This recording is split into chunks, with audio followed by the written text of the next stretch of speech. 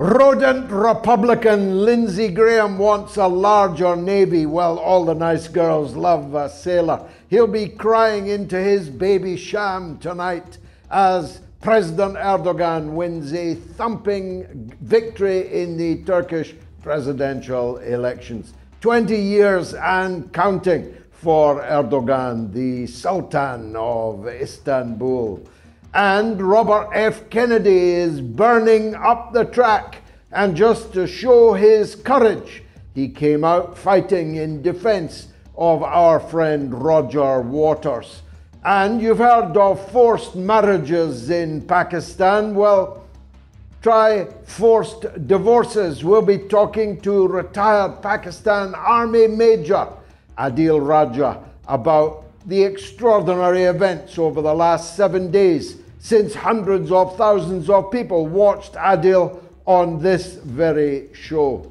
And we'll be talking about the war where Mike Jones came back from the dead. Well, I don't know actually how close he was to death. We'll find out. But he was missing in Solidar, and we were understandably anxious because our other friend from the front line, who has been a regular poster and interviewee here on the mother of all talk shows, Gonzalo Lira, has disappeared into a Ukrainian dungeon, and of his condition we know nothing. We'll be talking about all of these subjects and more here on the Open University of the Airwaves, where over the last 7 days 1.38 million people watched all or part of the show. We're inching towards 1.5 million.